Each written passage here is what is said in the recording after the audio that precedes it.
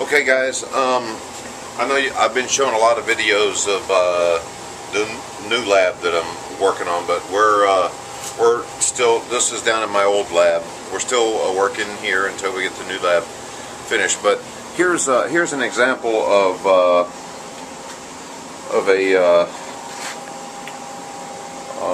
smaller Harris.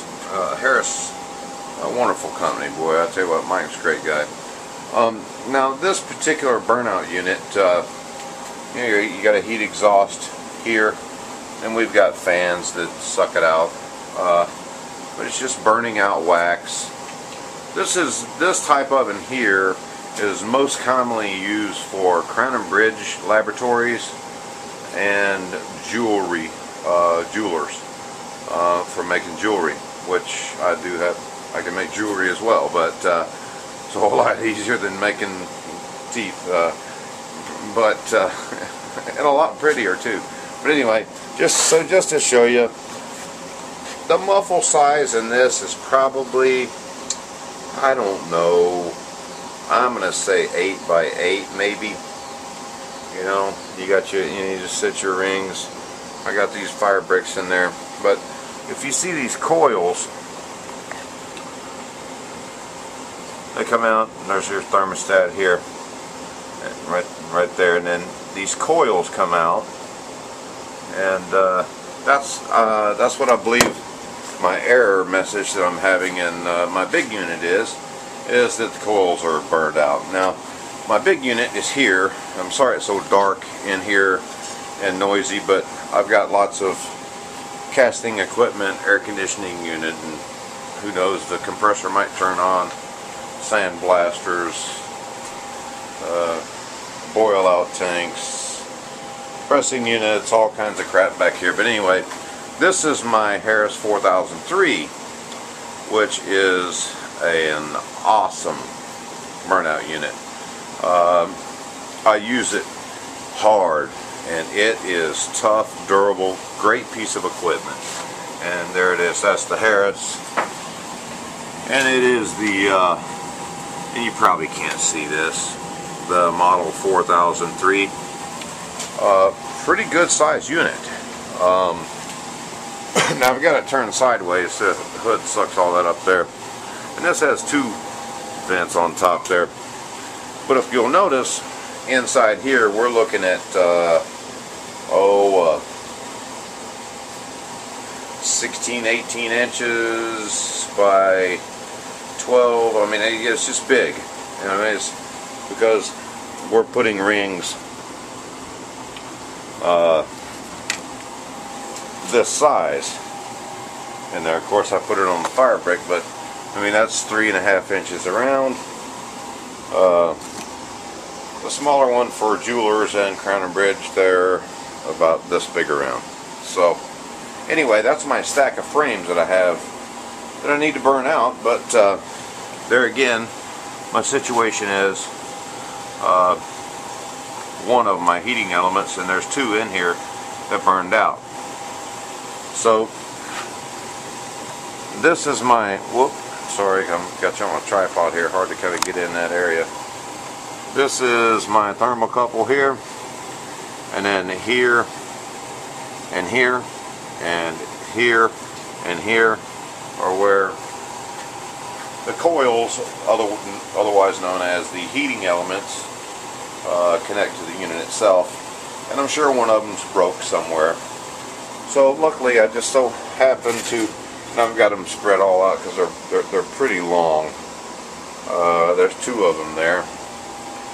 These parts are probably 150, 160 bucks plus shipping. And then you've got some new brass connections here, which if anybody's watching this video and they have this type of oven, it's very important to put the new brass fittings on every time you change your heating elements. Every time you want to put your new brass fittings on the end. Don't just be lazy and use your old ones because they're convenient. Take an extra 10 minutes and put your new brass fittings on. The lifespan of your heating elements will last longer. They won't burn out close to the connection. So, with that being said, we've got to get into there and disconnect all of that. So we have to have all of our tools that are required. So the tools that are required for this are, well, I've got some different ratchet sizes, and I've got the proper ratchet size there for most of the bolts that I'll be taking out. Pair of pliers, some heavy duty, and I've got a bigger pair than this, but I think they're at the other shop, because this is extremely strong to cut, and it's very, very, very heavy duty. So you have to have a good set of pliers to cut that with. Your regular pliers that you would use to do cutting standard wires, small wires, or wrought wire clasp, things like that, is not acceptable. It will ruin your regular set of pliers, wire cutters, if you try to use those. And just a spare channel locks, screwdriver I probably won't need. Okay, so I've got the unit turned around to the back side of it, and basically I'm just going to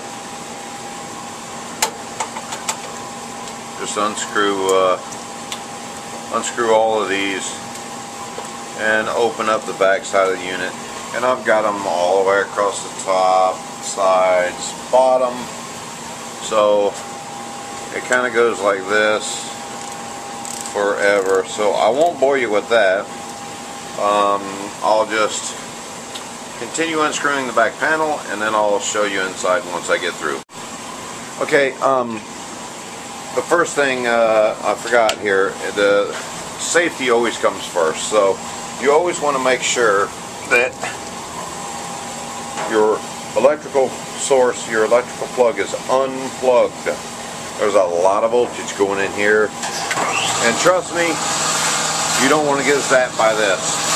And while you've got the unit out and you're jacking around with it, is a good time to do some dusting and cleaning, where maybe there may be some soot buildup through here, you know, and then I'll probably go back over it with the air compressor a little bit. But the main thing is just make sure that your power source is unplugged. Okay, now that we have the back cover unscrewed and it's removable, if you'll notice, we have a lot of wire connections here, which is preventing us from taking this entire back plate off. I could disconnect these. I could disconnect all this, and that's probably bad lighting, this there, but you know, it's easy enough to just kind of let this lay up against my chest and do the work that I need to do from here. Now, this is the area that we're working on here. God, this light is horrible. We've got, well, I'm trying to work with the light in my hand at the same time. These are the brass connections that I was talking about, that I said don't scrimp on those. Make sure that you put the new ones on there. And there's 4 of them. Okay? Now, what you have to keep in mind is you have 2 sets of coils, and you have this jumper cable going from one set of coils to the other set of coils. This jumper right here. So you want to make sure that your jumper cable is connected the same way that it was before. Replacing a new jumper cable is not really necessary. So we have your power supply coming in here and here. We have jumper cables. I have one jumper cable here to connect the 2 heating elements together. So now I'm just going to disconnect each one of these, save this, lay it down here on the left side, so I know this goes on the left side, and then I'm going to take the dark colored wire and put it in one spot, and the light colored wire and put it in another spot, and remember where they go. I got my dark wires on top, my lighter colored wire is on the bottom. So, well, actually, They're the same color. But anyway, so here we go. I won't bore you with, I can't do the camera and all this, so I'll just show you as I go. I'll show you that I'm going to disconnect all of these here. Okay, the top wire that was here, I just laid over here and just put it in this little hole right here so I know it's on top. And then this bottom wire here, I'm just going to take it and I'm going to just kind of throw it off to the side of the machine there. That way I know that one's on the bottom. So now I just have to, sorry about the bad camera work here, guys. It's kind of difficult to hold all this and do this at the same time. But now I want to disconnect these, put this wire off to this left side so that I know it's on the right side, and then we'll get started on the coiling. Okay, now I have all of the wires disconnected except for this here, which goes to the thermocouple. They're all disconnected. I've got off to the side here, I've got this piece here with two brass connections that connects the two heating elements together. But you think, oh my god, those look fine. There's nothing wrong with that. Don't be lazy, replace them. It'll be worth it. Trust me, from experience, I know. Then I have my top wire and my bottom wire over here. So now at this point, what you have is you've got these ceramic inlets. So you want to be very careful to take these ceramic inlets without breaking them. Put them somewhere in a nice safe spot, which they'll be moved from there because they'll be working in that area. So you take your ceramic inserts out, and now these are the coils that I'm going to replace. So we're going to have to turn the machine around and pull the coils out through the front of the machine in the back. So I'll try to set the camera up so you can see how that's going, how that works. We'll give it a shot. Okay, I had these two wires. I had one hanging low, and then I had one hanging in this hole right here. The one in the hole was for the top. So now I'm going to have to move the machine. So what I'm going to do is I'm just going to disconnect this brass piece here, and I'm going to remember that the one that I disconnected is on top. The one that still has the brass piece will be on the bottom. So the first one that I reconnect will be the one on the top. So here we go, that brass piece is gone. Okay, so now what we're going to do is we're going to start in the very back of the machine. And I hope the zoom works okay, but you probably can't see back there. Let's see. I don't know if you can see. Well, I shine the light just off center a little bit. We've got inlet here, there, and there. So we're going to take all four of these out, and then we're going to uncoil. We're going to uncoil all these coils without breaking the brick. Now that is the tricky part. As you can tell, there's a couple of spots in there. I've changed this, I don't know, 4 or 5 times out over the last few years, that, you know, that just break off just from burning out, or maybe I was a little clumsy one time, but it's still functioning fine. It's not hurting anything. So I'm going to try to put, I got my short tripod here and it's kind of in the way, but I'm going to try to set it up to where you can see how I'm taking the coils out. I don't know, we'll see how it works.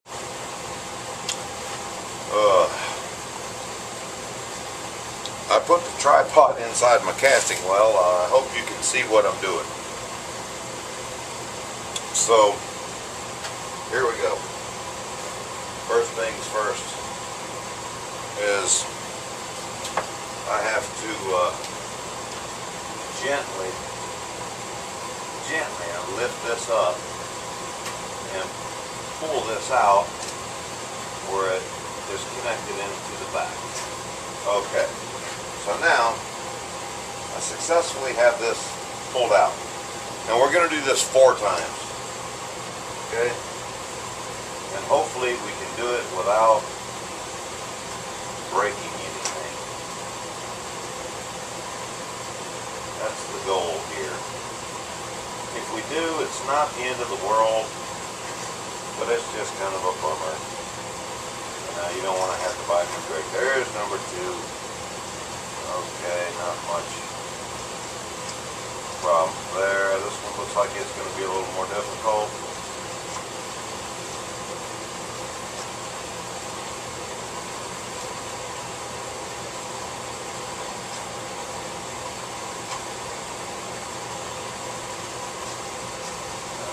Okay. At the corners is where you really have to be careful. That's where most of your issues come about, is on these corners, making these bends in here and there. So that's why, see, I learned that the hard way. Whoops, look, there's a piece of fell off. I learned that the hard way on this corner over here. I'm going to leave this right down here and take these loose pieces off. Now I want to put them back in there because they still serve a purpose. That's not hurting anything. You know, no one likes doing maintenance work and repairing equipment and that sort of thing, but you know, it's just all part of the job. I know there's a lot of dental lab owners out there and people in the jewelry business and ceramic business that don't know how to do these things, so they have to call servicemen in to do it or box it up. You know, boxing is expensive. To keep from tearing it up, you have to box it properly and ship it. Let someone else fix it, ship it back to you, and that's very expensive. So rather than spending $500 or $600 or $700 to have someone else do this, well, I've just learned how to do it. I work on all of my own equipment. This being one of the easier things. This is a relatively easy project, just a little time consuming, and I'll just have a flathead screwdriver to kind of help guide it in certain areas so that it doesn't you know, tear up the brick. This brick you'd think is very hard, but it's not. It's very soft. So anytime you're getting into these little corner areas, and I should probably do a close-up of that, but anytime you get into these little corner areas, that's where you run the risk of breaking your brick. Now somewhere along the way here, we should find a coil that's got a spot in it that's burnt out, that's separated. So we'll see. If we don't, I'm going to be a little bit concerned that that's not the issue with the unit. Now, this coil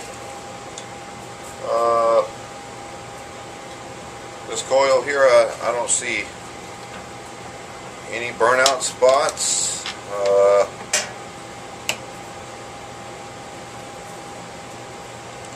Actually looks pretty good. So now, I always keep brand new heating elements, these coils, on hand, but when you're changing the unit now, let's say if I were to have pulled the first one out and found that it was broke, I could have said, well, I'll just use one coil and just replace that until this one wears out. But I don't want to be back in here 3 weeks from now because the lifespan is about the same. So just go ahead and replace both coils. You're already in here, just go ahead and do the job right. So hopefully with this coil here, we're going to find a broken spot or a burned out spot that lets me know that that's what my error is. And boy, do you have to be careful. Whoop. There it was right there. Right here. I don't know if you can see that, but there was the weak spot. There's a lot of buildup on it. This is definitely the culprit right here. So that's a good sign that it's not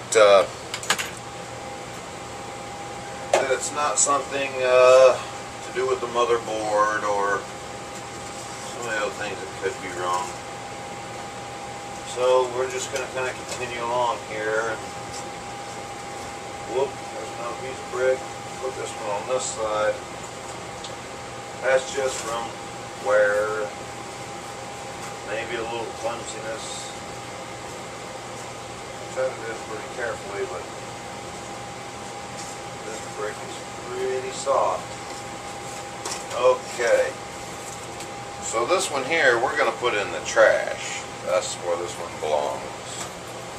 So now, the idea is, if you see the spacing on this coil, you want to kind of keep as not too long of a span, but not too short of a span. Now, it's not going to fit in there perfectly, so you're going to have places where maybe it might be a little tighter or a little looser, but you want to try to keep these spaces as uniform as possible. So that's what we're going to try to do. Here we go. Now we're going to do the bottom coil first. I'm going to put it right in. Whoop, where's my flashlight? So maybe you guys can see here. Okay.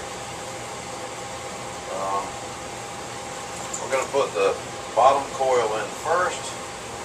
And we're not worried about these ceramic crucibles just yet, because we'll put those in here in just a little bit. Now the trick is getting around these corners successfully and these round edges without breaking your fire brick. Now, they do have a little bit of a gap, so you can pull them forward or push them back as needed to adjust for the length of your coil. So you want to make sure that they're pushed back in there in these corners, and that's where the old, trusty old flathead will come in. But that's where they, whoop, there goes my light. That's where they tend to kink up a little bit more. It's in these corners. And make sure they're down and that they're not going to lift up. If they do lift up a little, it's not the end of the world. It's really not. I'm going to shove this in there and tuck this down a little bit through here. Just make sure it's in a good position. You know, just kind of look as you're going.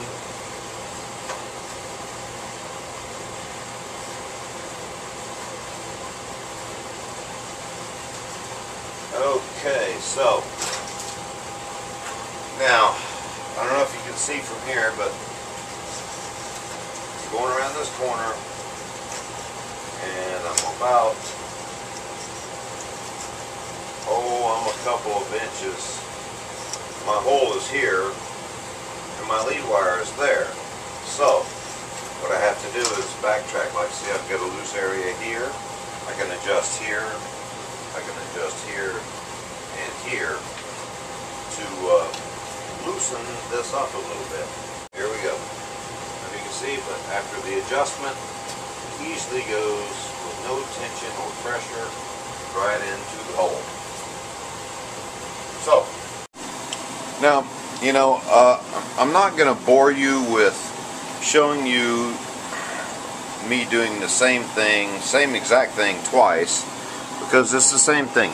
You've got your rounded areas here, and I'm trying to make this light where you can actually see where the coil is, but these flips aren't all that great for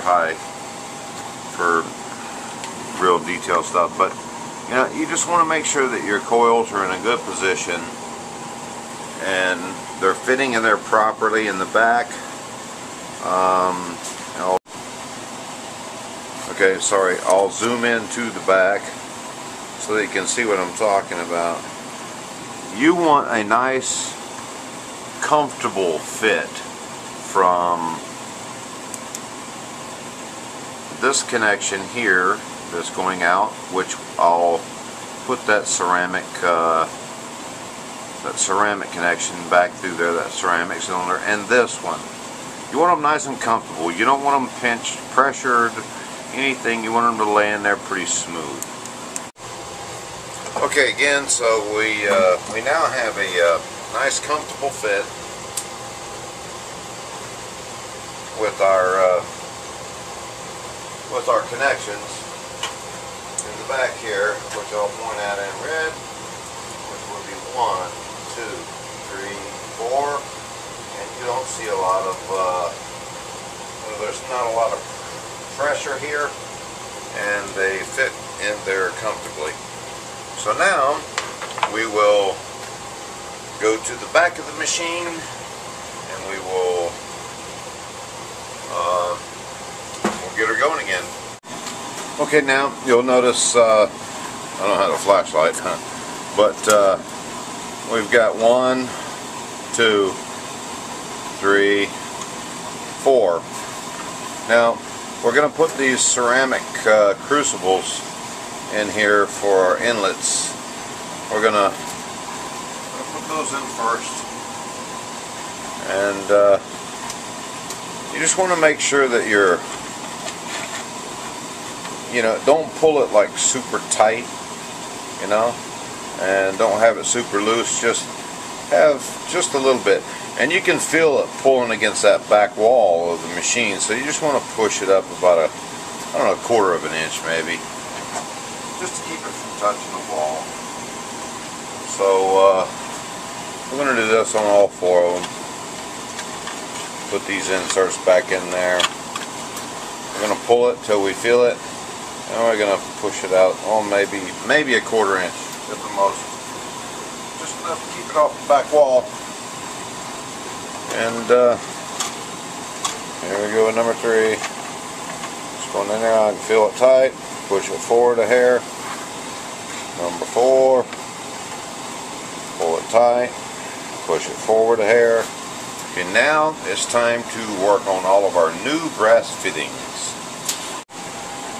Okay, so if you remember correctly, we took the brass fitting off the top heating element, and the bottom heating element we just left hanging low.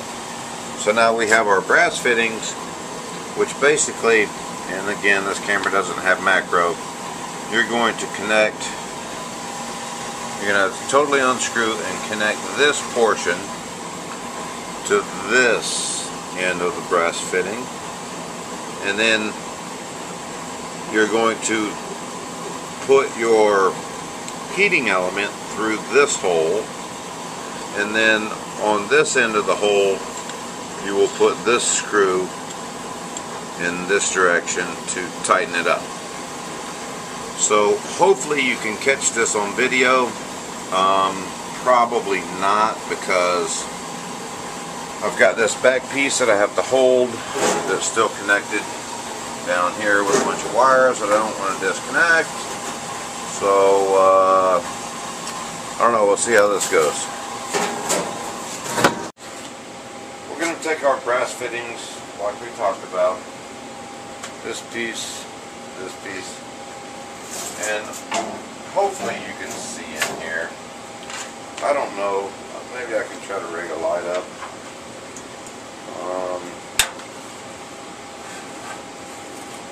I guess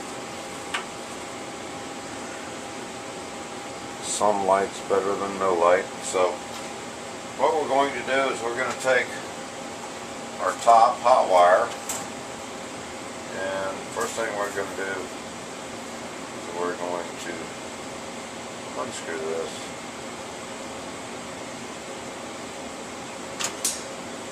Whoop, sorry, wrong end. This end is the end that crimps into the wire coming out of the box. So we're going to put the short screw, the short brass screw, we're going to go ahead and we're going to tighten this up.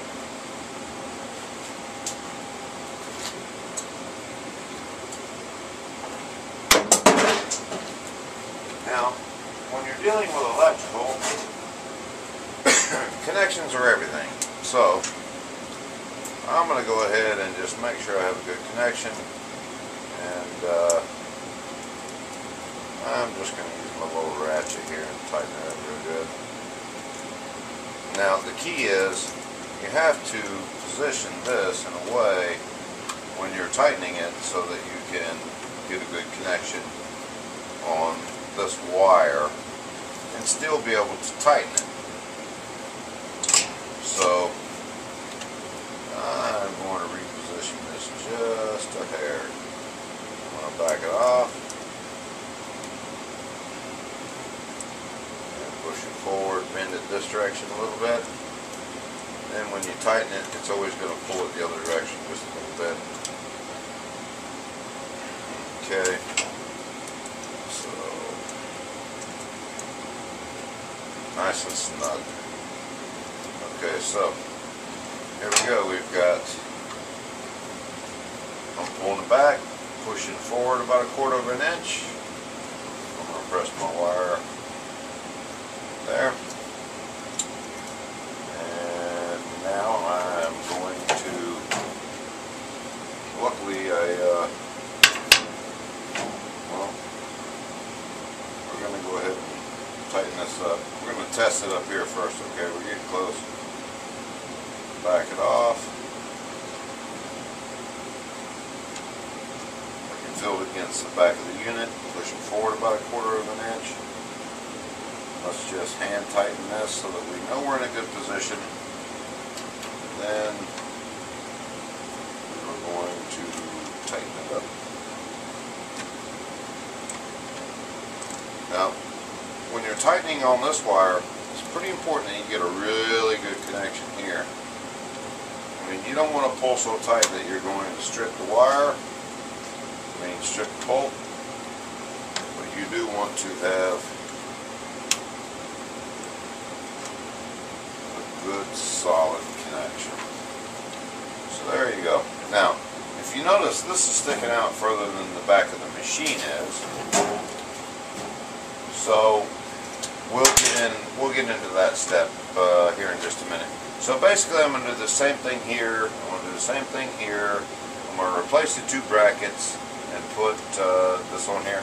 So I won't bore you with showing you the same thing I did here, over here, and here again, okay? So I will show you reattaching here your connection wires to complete your circuit. Be right back. Okay, now we have this new brass fitting. It's all connected to the hot wire coming in to the coil, hot wire coming in to the coil on both sides. Now what we have to do is the same situation that we did with these brackets, but we're just going to replace them on this piece of wire that goes to these 2. So we're going to put new brass brackets. Even though these look beautiful, we'll save them for in case we're in a pinch, but we're going to put the new brass brackets on there and connect them. Okay, we now have all of our new brass fittings. We have everything connected, but now these wires right here, they stick out too far. You know, they're going to touch the panel, and then, well, that could be a disaster. So we're going to have to cut these off about, I'm going to say about 3/4 inch away from where the brass fitting is.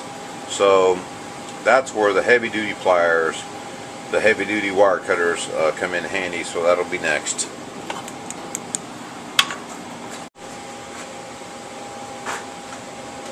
Okay, so I have some flat nose, you know, fairly decent size. This is heavy duty stuff here. So I don't know if you can see or not. I'm not sure if I can really even rig up a good light here, but I'm just going to cut these off. I got about maybe a 1/2 inch, 3/4 inch.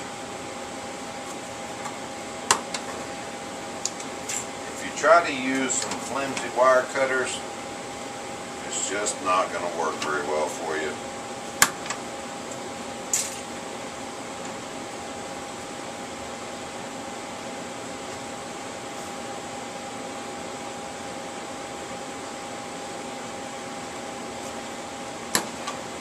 It's hard enough to get these cut off with these big bad boy pliers.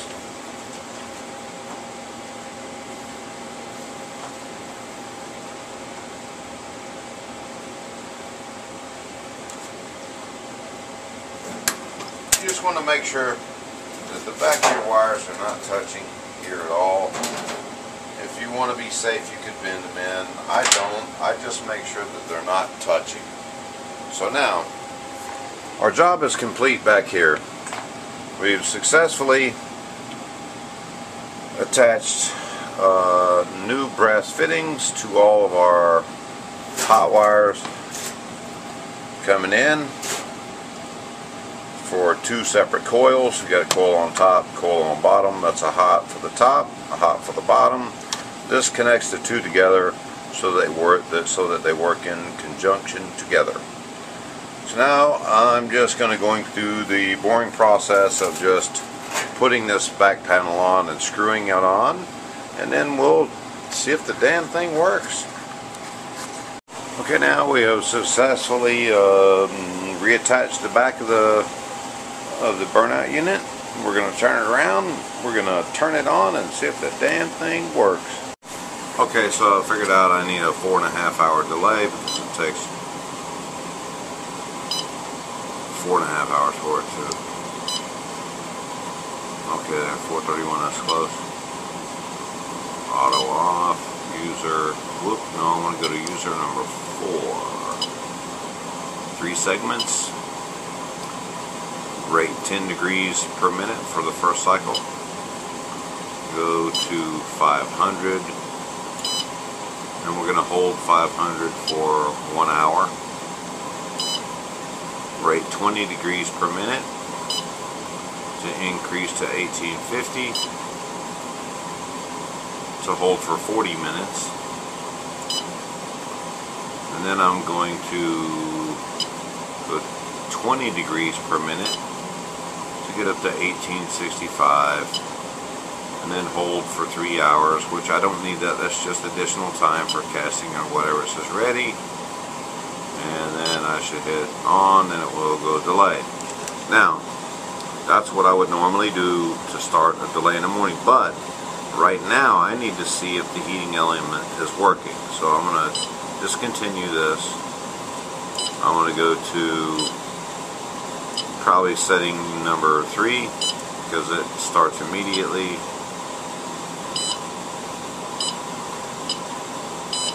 And we're just going to check this and see if the heating element was the problem and that it's working correctly.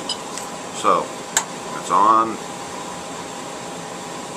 It's at 77 degrees. And I won't make you sit here and wait. I'll show you in a minute and let you know if it's working. Well guys, that's how you replace a heating element in a Harris HD4003 model. It's pretty simple. You know, the first time you do it, you know, you're probably a little uncomfortable, but you know, after you do it several times like I have, no big deal. So, any of you guys in the dental business or jewelry business, there you go.